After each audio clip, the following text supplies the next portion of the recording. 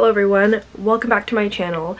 So today's video is a little bit of an impulsive one. I'm not gonna lie, my anxiety is very high right now because I've never just like booked a trip without really planning it. But we're going to Portland for the weekend, for the long 4th of July weekend.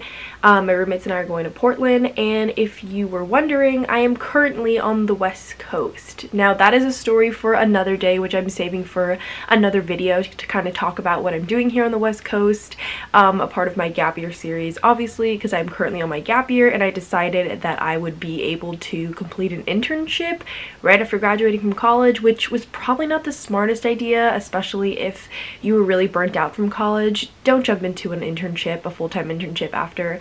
But anyway, that is not what this video is about. That is some tea for another time. But yeah, I'm currently in Oregon, on the coast of Oregon, about 3 hours out from Portland. So we are going to be going into Portland this weekend and staying at a hostel and doing a bunch of touristy things and thrifting and whatever. So I'm excited to bring you along with me in the 24 hours that I'm going to be spending there. This is very impulsive, very unlike me. I usually plan out my trips like months, if not years ahead. So yeah, it's just trying something a little bit new during my gap year and while I'm out here on the West Coast. So hope you enjoy.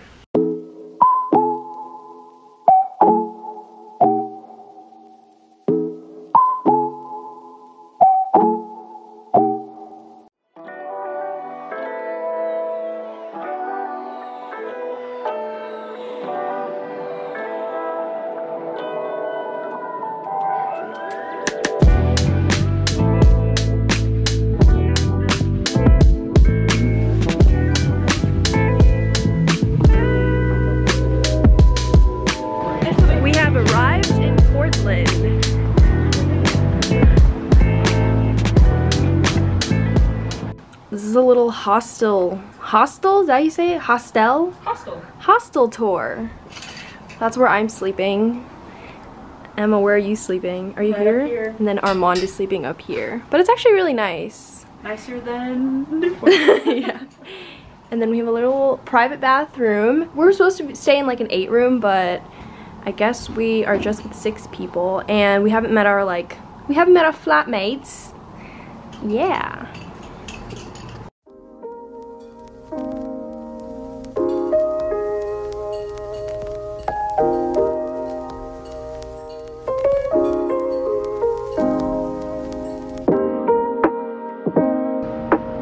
They have emoji here.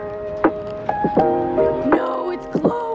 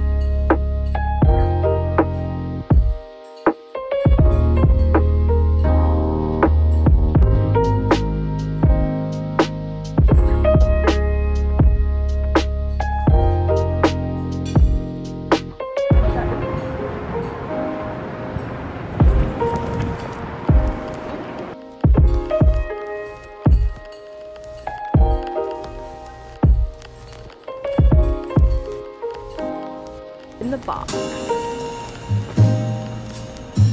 who got the mustache one? That's the maple one. Oh, wait, look how slick that is. You can see its surface.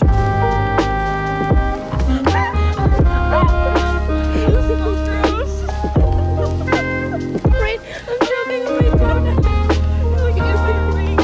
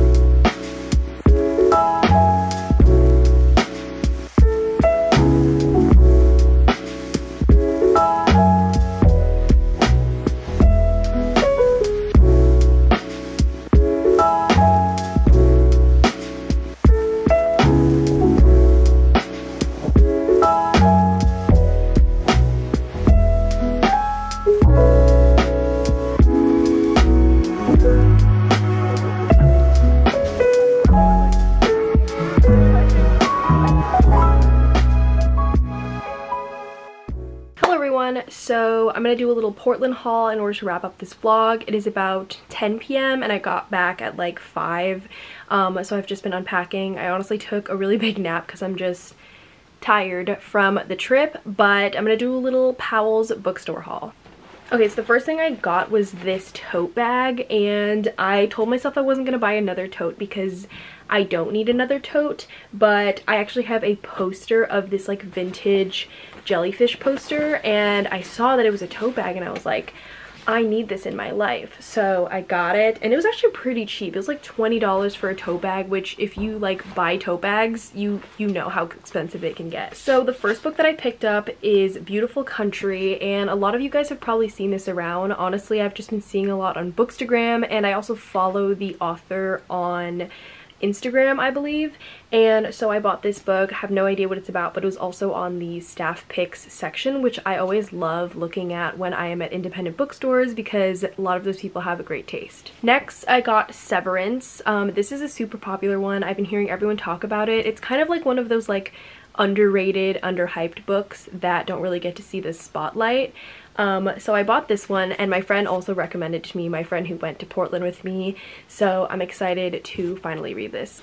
And I only bought another book, and this is a used copy of Outline, and I know Rachel Cusk has a lot published. I think this was published in 2015, 2014, but the main reason why I bought this book was because it is a work of autofiction. I see it on a lot of autofiction lists, and I've been trying to read a lot of autofiction to inform my own writing. So I'm writing an autofictitious novel, so I've been reading a lot of it, and this one is super good so far. So I'm excited to update you guys on these.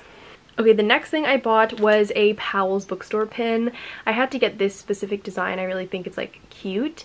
And also I actually collect enamel pins, so I decided to get one from Powell's because these are like limited editions. You can only get them in Powell's, so yeah. Alright, that's pretty much it for my Powell's bookstore haul. I didn't really buy too much just because it was very overwhelming, to be honest. I was very excited to be in there, but I think the first day that we got there, I only had 40 minutes to shop and I was very overstimulated by the amount of books around me. But I hope you enjoyed a little bit of my Portland trip. Those are just a snapshot into some of the moments. It was really fun kind of doing something impulsive because, like I said, usually my anxiety just doesn't let me leave the house sometimes, so it was really nice to do that. But if you enjoyed this video and want to see more of my gap year adventures, make sure to like and subscribe to my channel, and yeah, I'll update you soon. Bye.